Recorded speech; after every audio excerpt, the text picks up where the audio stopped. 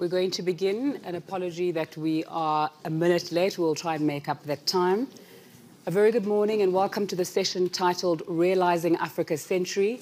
My name is Nzinga Kunta. I'm a business news anchor on the public broadcaster in South Africa, the SABC, and it's my great pleasure to be your facilitator today as we take a look at Africa and what it needs to do to realize its potential.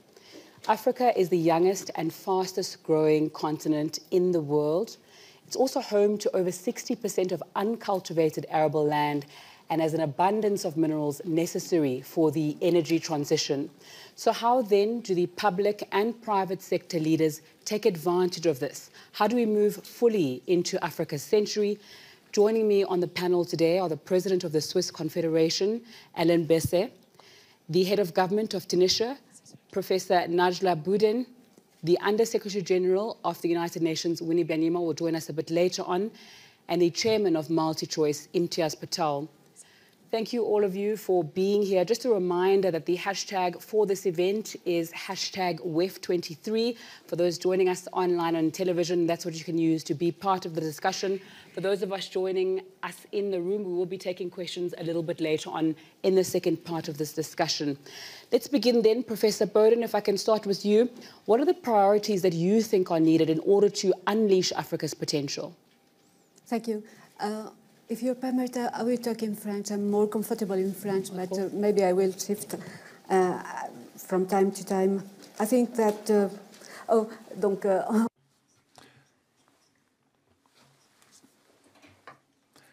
I think time has come for Africa to take charge in a context that you know, a context of crisis, imported crisis regarding the pandemic, the crisis stemming from the Ukrainian war, and other crises that are characterizing our continent, including poverty, for example, but also terrorism,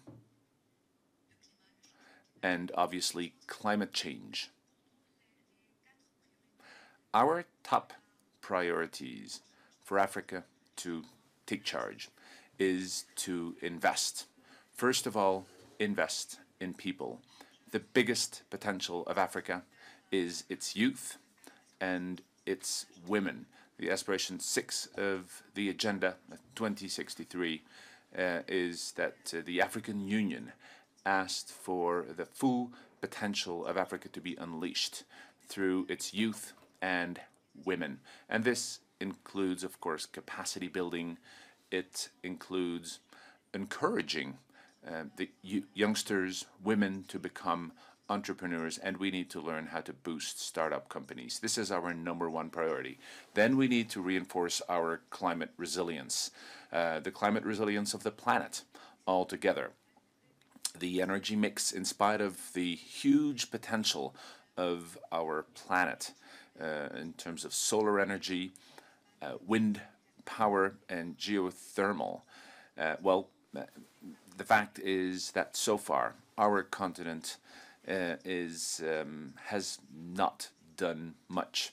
Tunisia is at 3.6% of renewables, where in the rest of the world we're above 7%. So this will be our second priority. Our third priority will be to boost digital connectivity across the African continent. Yesterday we talked about the AFCFTA, the African Continental Free Trade Area. We need greater connectivity across Africa, and this will boost Africa's economy. And our fourth and last priority is South-South cooperation, what I call triangular cooperation and greater international cooperation.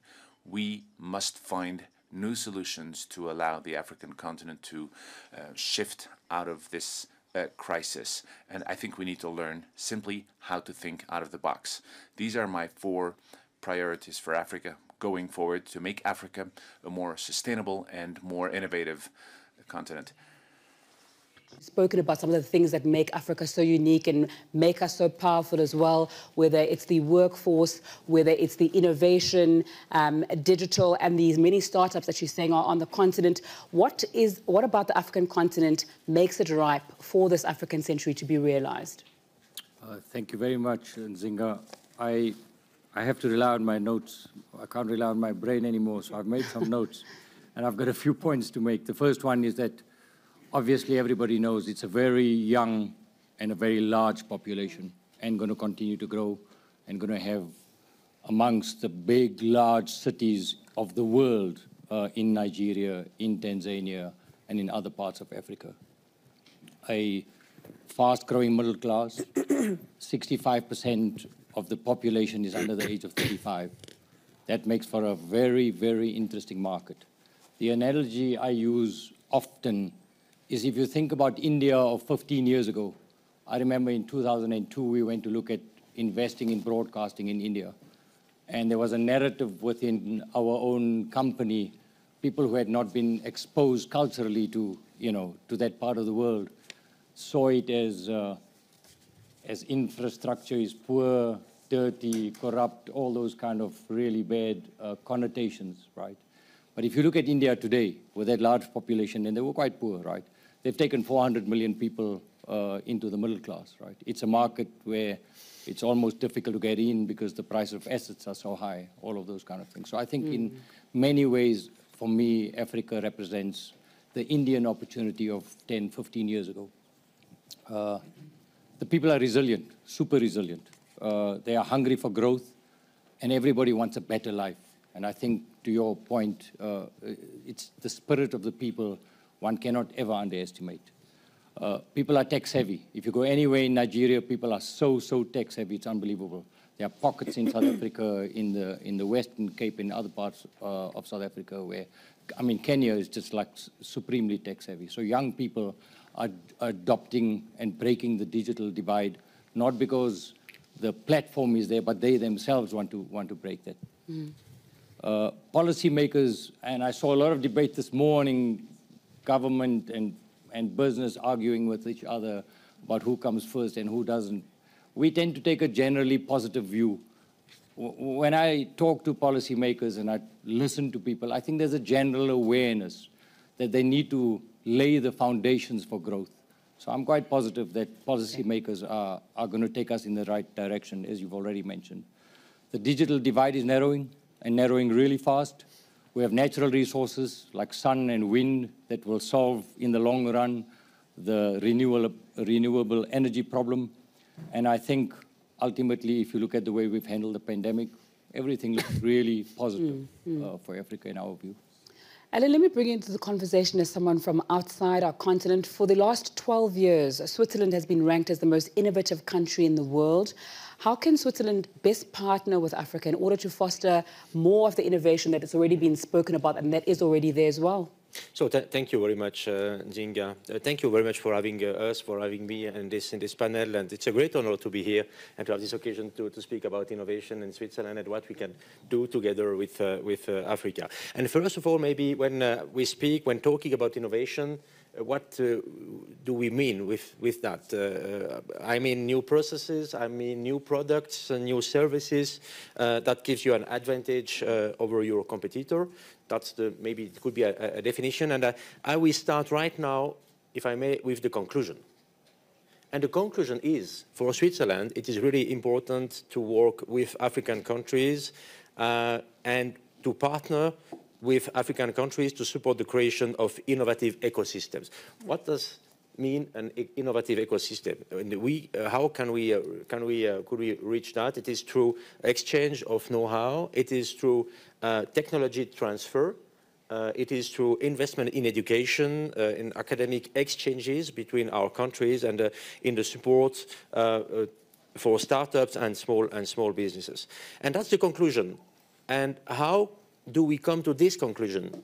And To explain that, I must explain also something about Switzerland and innovative processes and innovation, history of innovation in Switzerland. And we have a very long history of innovation. You know, the watchmaking, you know, the pharmaceuticals, you know, the machine industry, you know, the textiles, you know, the chemistry, you know, the banking sector, you know, the blockchain, you know, also the chocolate. Chocolate making, it is not so easy. It was really, really innovative. It was really innovative with the first factories in the 19th century with the invention of the mix of chocolate and milk. It sounds obvious today. It was not obvious at the beginning, and with other well, very strong innovations. And you know, today chocolate, it's not just only chocolate. Chocolate is also a science. It is a science, and there is a chocolate working group led by a professor of the Swiss Federal Institute of Technology in Zurich, and saying that, I just want to tell you that innovation has this long history, and the main point now is where does it come from, and how could we have the ecosystem to do that? These ecosystems are more or less always the same, have always more or less the same construction. It is a mix of educational system, high-class universities, vocational training in Switzerland, very well known. It is a very close, pragmatic collaboration between research institutions and industrial partners and government at all levels. It is to use and to have startups to test new ideas. Sometimes it works, sometimes it doesn't work, it's okay. It is to have the presence also of multinationals, big firms. They push research and development, they invest in research and development. It is also to have the protection of intellectual property, to have proper investments, and also to have the digitalization to foster solutions. And between Africa and Switzerland right now, we have partnership with South Africa in the development of blockchain, for example, and we are trying to develop those ecosystems. With this example, we have also another example in the health issues, where we are quite strong also with our pharmaceutical industries in Switzerland, but I can explain that maybe later if you want. Okay, Winnie, let's bring you into the conversation. We've been speaking about potential innovation here, but if we bring the context into where we are now, emerging hopefully from a pandemic, you've spoken quite a lot about the need for Africa to be self-reliant, particularly when it comes to tech and health. So how do we make sure that that happens? Thank you. And I'm sorry I'm a bit late, okay, coming out of another session. Yeah, I'm a proud African, and there are many challenges, but I always see the potential of our beautiful continent. There is a bright future. By 2035, there will have been more young, smart Africans entering the workforce than in all the other continents combined. That's how dynamic the continent is. But right now, we have to agree that Africa is facing a raw deal and is being crushed. And I'm going to talk about the health sector, which I work in. We saw with the COVID pandemic how rich countries hoarded the COVID vaccines. They bought more than they could use. They left none for the rest of the world. Not only that, they also refused rich companies and their governments to share the technology so that others could produce for themselves and survive. So here they were making billions in profits, and here Africa and other parts of the South were dying. This is not about being left behind. This is about being crushed. I call it being crushed, not being left behind. Because people were being left to die. Then the reasons given, you are not capable. You don't have the capacity to produce it anyway. South Africa put them to shame. A company in South Africa, within 1 year, also made the same vaccine, just like Moderna. But Moderna would still not share its technology so that they move it to production, to commercial production. So some of the challenges the continent faces come from the structural barriers within the global system, the trade rules that allow people to hoard a life-saving medicine and not share the technology so that others make for themselves. Today, in the HIV world where I work, there is a new long-acting medicine to prevent HIV infection. It is available in New York, but it's not available in Nairobi. Why? Because the company which has it, Viv, will not allow others to produce it. So we are pushing and saying, you have the treatment, you have the preventive, share it with more countries. To their credit, they have shared it with a few more countries, but not all countries, particularly not those who have the capacity, like South Africa, like Brazil, to produce generics that will go cheap, that will reach everyone. So Africa must become self-reliant. But to do that, it must also work on its own issues, like build the market where products can be sold and then that are at a competitive price with other regions. That is our business of integrating our market. It's happening, but needs to happen faster. But also, global rules must change so that we can have the space to innovate and to build our own medicines and vaccines. South Africa has a hub, I must end on that one, has a hub for mRNA technology, that technology that was used to save lives in COVID. This hub has spokes all over the South, in Asia, in Latin America, in the Middle East, sharing technology. It's really the first model of developing technology that is shared across regions. It needs support, political support, technical support, financial support, so that it succeeds before the next pandemic. These are the things that will save us. And I'm optimistic because Africa is doing what's right to build its market, to share. And then also, we need a global movement to change global rules, make them work for all of us. Professor Buren, what Ms. Bonima is speaking about is something that you as Tunisia have been working on when it comes to cooperation among the continent, also bringing people outside, perhaps like partners from Japan. Just tell me a little bit about that. Yes, thank you.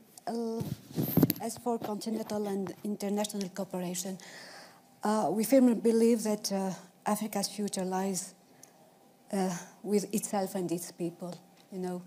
And homegrown solution, solidarity and ownership are the key principles that guide actions and policies when it comes to achieve Agenda 2063 priorities. And in this spirit, Tunisia is sparing no efforts to further consolidate the intra-African cooperation and advocates for a more constructive and concrete South-South and triangular cooperation.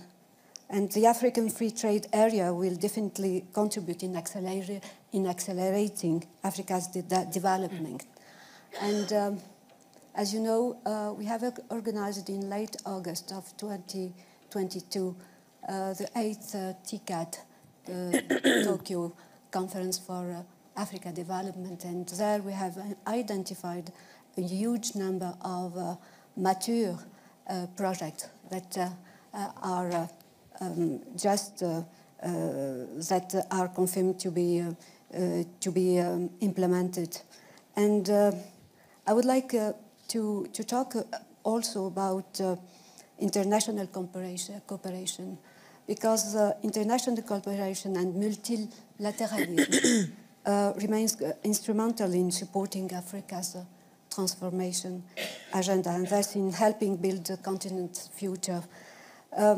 There is a strong case to call for a renewable partnership with Africa that embodies more the values of, and this is where we think strongly, solidarity, sustainability, and justice. And as demonstrated by the COVID-19 crisis, no one is safe unless everyone is. And this mantra is still relevant in the face of the pressing global crisis that we are facing in Africa. Imtiaz, we've spoken quite a lot about the wonderful things about our continent and some of the challenges as well. It's not obviously, Africa is not one place that has the same environment. There are also quite a lot of challenges when you're coming in, particularly if you're an investor, if you're looking to do business. Just tell me a little bit about your experience with that. Yeah, very happy to share. We've been on the continent for 35 years. It's definitely not easy to navigate. I don't think any prize worth having is easy to get to. You're right, it will be a mistake to treat the continent as one country. Your world is very different from our world. We operate in sub-Saharan Africa. It's very different nuances, different languages, different cultural nuances, all of those kind of things. I think you need to understand those kind of things. Our philosophy as a company has been to take a macro approach, a macro strategic approach with a local tactical operational approach in each country. I think it requires deep belief. It's not an easy continent, so you need belief, and I think belief is really important. I think you need commitment. If you're committed, and you need to be committed for the long run, that's very important. You need a deep understanding of the local nuances in each country. They are really, really important. You need to have resolve. Resolve is really important. I think giving back gives you credibility, not only giving back for giving back's sake, but I think it also brings credibility. It's natural that you have to give back. But in your local communities, in the countries in which you operate, giving back is really important. We've often taken the approach of local partnerships. In other words, we have shareholders in the major countries in which we operate. We have local management. It's very hard, I think, for a South African colonial, sometimes the rest of Africa sees South Africans as colonial in their approach. And we've seen many South African companies go up north and fail miserably. I think part of the reason is that you go with a mindset of you know better, or you know how to operate in a country where you really don't know how to operate. So I think local partnerships are really important, and local management is really important. It's a broad philosophy of ours. And then we spend almost $1 billion a year on investing in local production, local content. We are Africa's biggest storyteller. It's something we're really proud of. So we give people what they want to see. We give them their backyards. We give them their homes. We give them their cultures back on the TV screen. We are the biggest fund of sport on the continent, if a little bit of a punt. But just a very interesting little story about getting things done. I don't know how many of you are familiar with the game of cricket. You wouldn't know cricket, Professor, but we'll introduce you to cricket someday. But it's a very popular sport in India. Okay. So we started a competition, a cricket competition in South Africa. It's on at the moment, right? We partnered the federation. We became an investor. 2 nights ago, in a very big stadium, 30,000 people in Johannesburg, full stadium, young people, we asked people to bid for ownership of 6 teams. Those 6 teams are all owned by Indian conglomerates. Not one South African company, Indian conglomerates. It tells you a lot about if we get the platform right, if we do the right things, people will come. That's a massive investment of billions of rands in the country. Those pictures 2 nights ago of a full stadium, Indian teams supported by South Africans, went to 100 million people in India, right? And sorry, there's 1 billion people in India, a couple of million people would have watched it. We should not underestimate the power of those kind of things. So I'm hoping we can share some practical experiences. We're still learning, by the way. We're still learning. After 35 years, we're still learning. So we will continue to learn. And we've been through ups and downs, and I think it will be tough, and I think it will get easier, and then it will be tough again.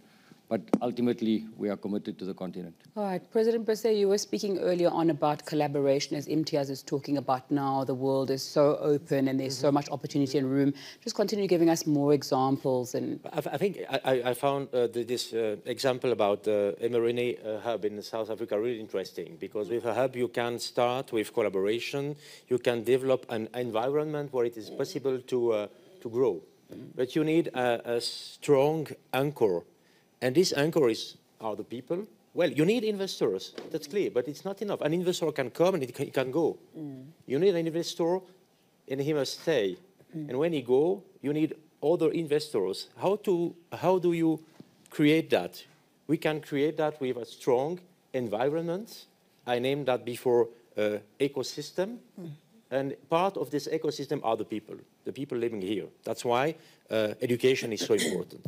Education, legal framework, stable legal framework, stability, and the possibility to invest and to know that you have the possibilities to remain here and to have good conditions to work. And that's why we are working from Switzerland's point of view with African countries to develop that. What we are also really interested to be present in African countries because there is a huge potential also for us. That's why it's so interesting. And I think I mentioned before two examples. One example is blockchain. We are working with South Africa on the blockchain technology. What does it mean concrete? You must be very concrete when you want to achieve something concrete. That means we are participating, or Swiss participants are participating to hackathons on the blockchain in South Africa. And we are also trying to develop contacts between our education center, education universities, to have exchange of people, learning together, working together, to have this, this development together. Another point is the health. On the health issues, we are also strong collaborating with African countries. It's more for the products regulation, you know. You need a very good product regulation in the health system. And it is also possible to be very innovative, to be very active in this field. And we have the chance in Switzerland to have very good regulation authority. And it was our goal to be open to collaboration with other countries to also create those ecosystems in other countries. That's maybe the two examples I can bring you. All right, I would like to open up the floor to questions, but we need very quickly, if we can. One of the things that's going to hold us back from fulfilling the potential that's been spoken about here is the debt crisis that we're facing. How does it hold us back, and what solutions are there? Yeah, debt is choking Africa and also quite a number of middle-income countries. And it's urgent that it is resolved through a multilateral legal framework open for all countries to access and to renegotiate their loans so that they have the fiscal space to do the things that must be done today. If you take a country like Uganda, where I'm coming from, I've just come back from my holiday, I checked in at a school to see how it's going. This is a country where kids lost 2 years of learning because of COVID. I found that all the government can afford to pay every year per child, if you take away the salary of teachers, is $3 in a whole year per child in school. But these are countries that are today paying 2 times more in debt repayments than their total budgets for education. 4 times more in debt repayments than their total budgets for health. It's critical, and you're not mentioning what they need to do to manage climate impacts. These are countries flooded or in droughts cyclically.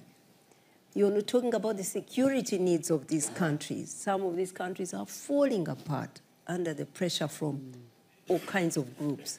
So debt is choking many countries, and it's urgent that it is resolved through a system that is better than the current common framework. Right, I'd like to open up the floor to questions. Thank you so much to our panelists for the insight and contributions. I'm looking forward to hear more. Let's take some audience questions. If I can ask that we start with Abdel Malek Alu, and then can I please ask, when you're asking your question, you raise your hand, a mic will come to you, and you stand up so we can all see you in the room. There's a mic behind you. Thank you. Hello, good morning. My question would be to Madam Prime Minister. You talked about South-South partnerships. What about regional integration? Because you are in the region that is the least integrated maybe in the world. Inter-Maghreb exchange accounts only for 2%. What are you doing practically so that you can have regional integration in this region?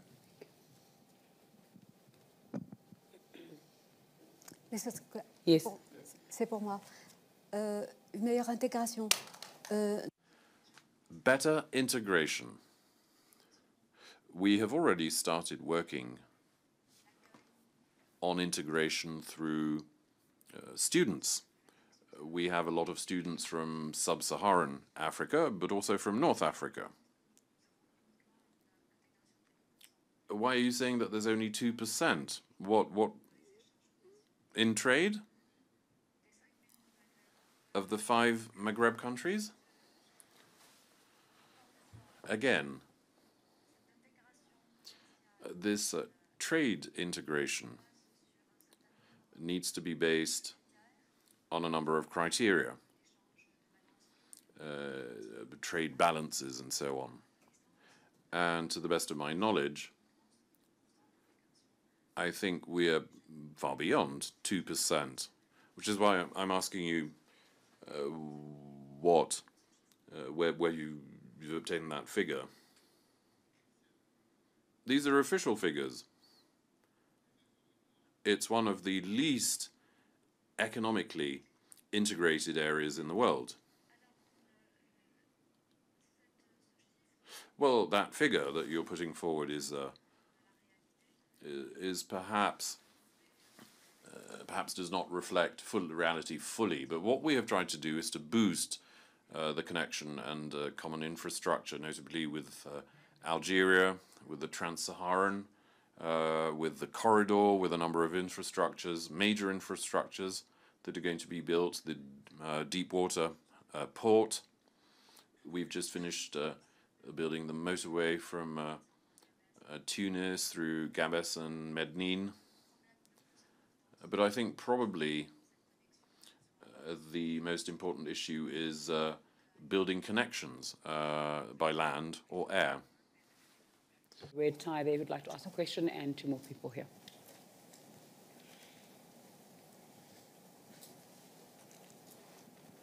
Maybe just to follow up on this question, I'm Binta Diop, and the special envoy of the African Union. And if I may to say that if you look at the free trade area, which is mean that some of the countries of the Maghreb are also part of the continent, even if it's at the north, I think there are opportunity to see that integration as a continent, as you have, Madam Prime Minister said, Agenda 2063 and others are there to make sure that we open our corridor and we have that regional opportunities. Maybe your question is, how do we make sure also that in terms of the political integration as well, because we look at the economic, but also how the region, because we have ECOWAS, we have the SADC, we have the all the region which are integrated. So maybe they will have some kind of challenges when it comes from region to region. But I think CFTA is really a good opportunity to use for the regional integration of our continent. And I see, Winnie, thank you for bringing the light in terms of the health, security, but also on other issues of Africa. I think this is a time for us to restart, and to build back better.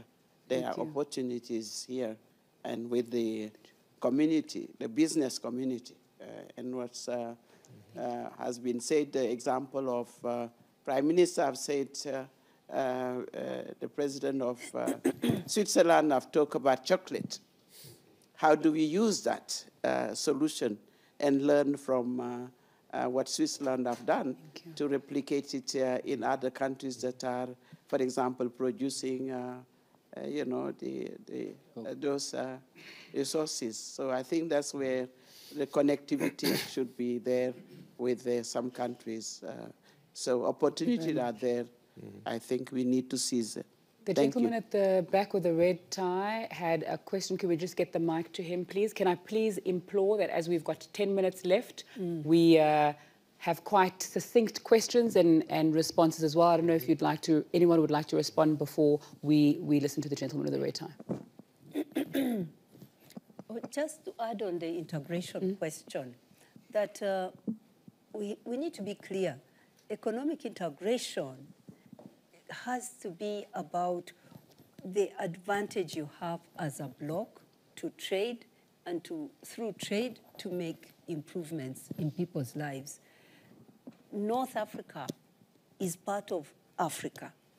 And I think Morocco is the country that really has learned that lesson, perhaps in a bit of a hard way. Morocco tried very hard to be part of European Union. The Europeans said, you are not European enough. they refused.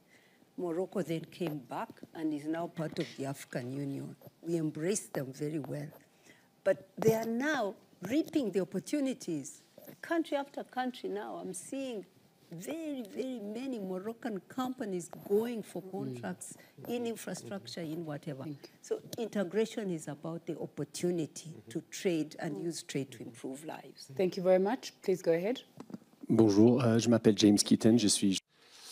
Hello, I'm James Keaton from AP, based in Geneva. I had a question from Madam Prime Minister, notably about the development. We were talking about debt and a reduction of debt for African nations. We saw that the IMF has recently suspended funding for Tunisia,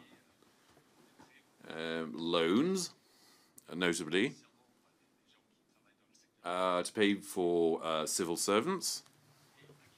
And my question to you is, we have witnessed we saw the result of the general election in Tunisia with a very low turnout last month.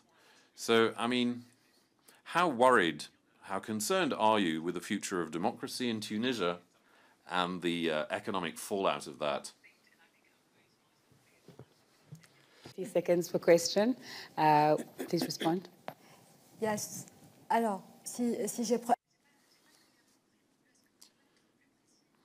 I didn't really understand. Could you be more precise?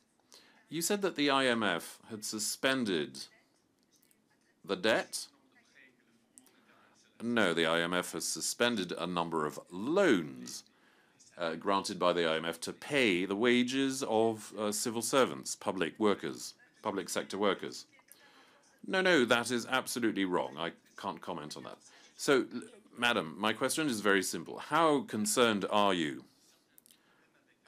that issues with democracy in a nation that was one of the pillars of the Arab Spring may have what the economic fallout of that may be for your country?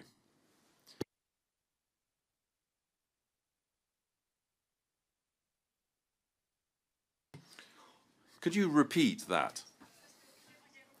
Let me tell you.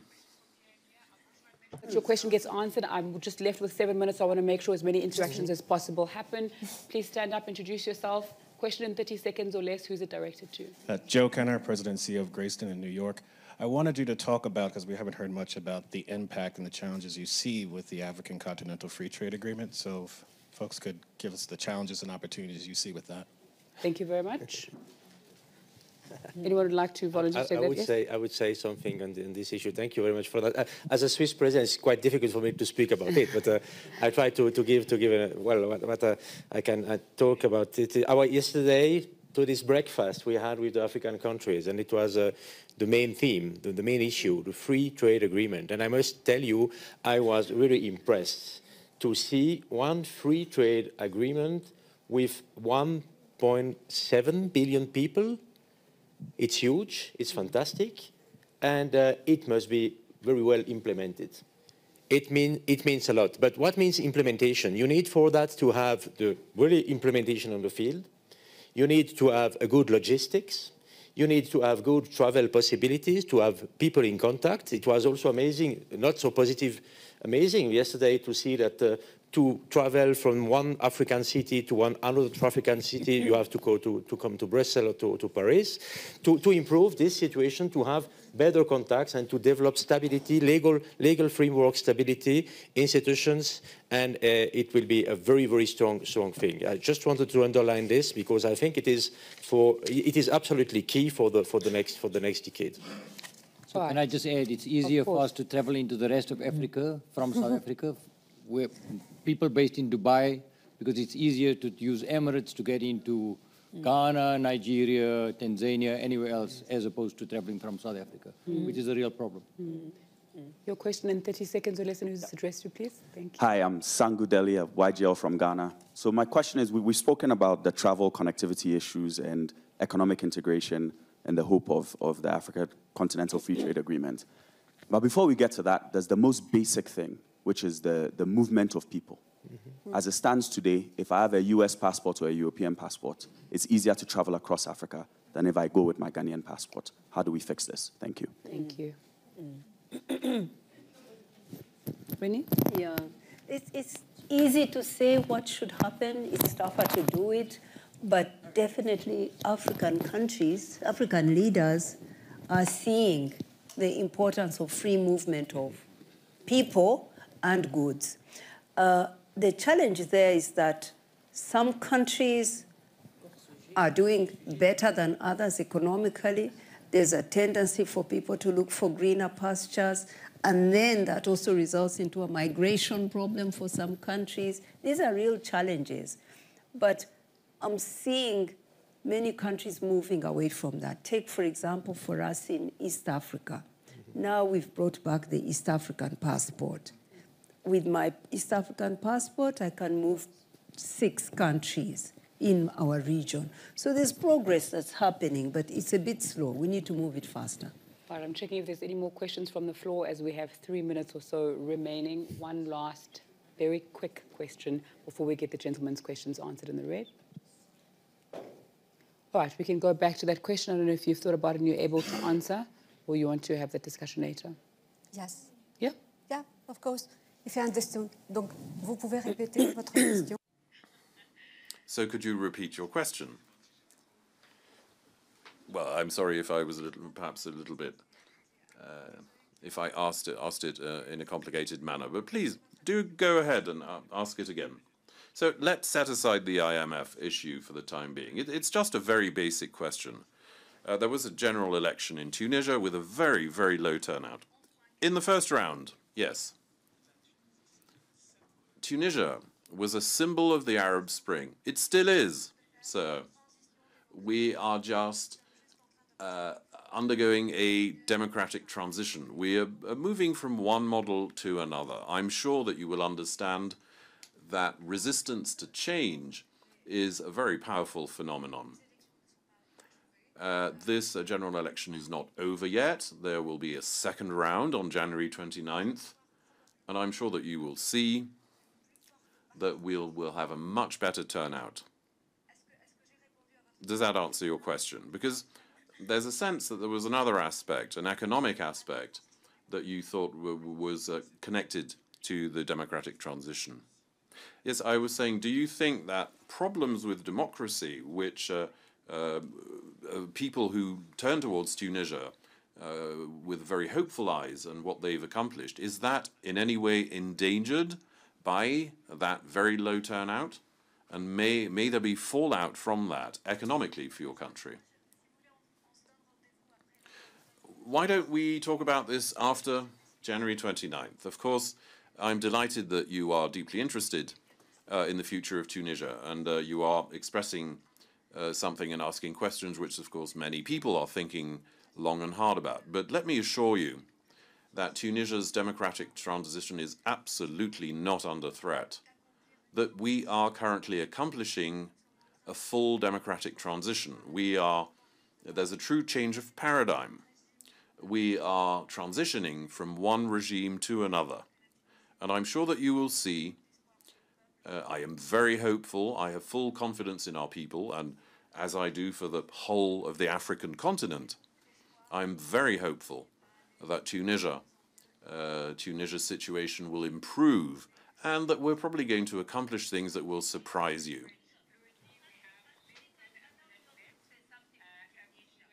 Nobody's talking Tunisia. We're going to wrap up and try and continue the discussion. What I am going to ask the World Economic Forum to do, though, is make sure that we have the next Africa session we have is an hour and a half. Yeah. Because last year when I moderated this discussion as well, it also got very heated. We've got so many different countries, we've got so many different opinions and so many different issues on the continent. And this is just an example of how we need so much more time to ventilate the issues and really have discussions among different role players in the country, in the countries and in the world. I'd like to thank you all so much for this we combine the African passion discussion. with Swiss precision. We'll be perfect. We will be good to go. We will realize the African century. Thanks so much for your time and attention. Good afternoon.